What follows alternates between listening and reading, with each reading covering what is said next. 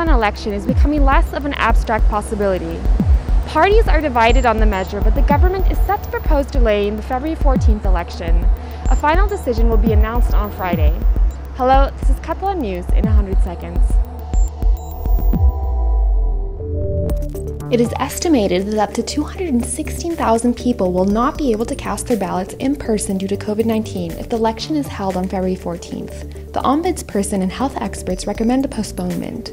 Some, but not all, parties are openly defending a delay, and if there's no consensus, the government will put it off until May or June.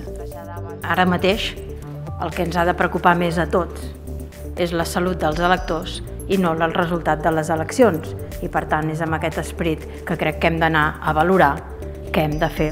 I la responsabilitat del govern és garantir llocs de votació segurs. I d'aquí a 5 setmanes a Catalunya toca votar. Des del punt de vista epidemiològic no és el millor escenari fer unes eleccions, no ho és, no? La decisió evidentment no li correspon a un departament de salut.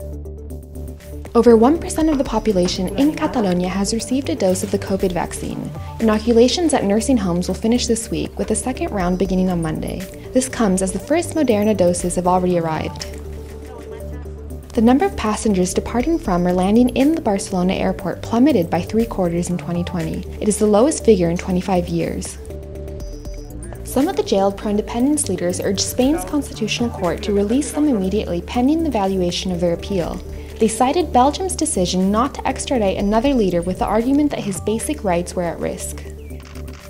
Despite the still very cold temperatures we have here in Catalonia, today we learned that 2020 was the warmest year in at least 70 years, at around 1 degree warmer than average.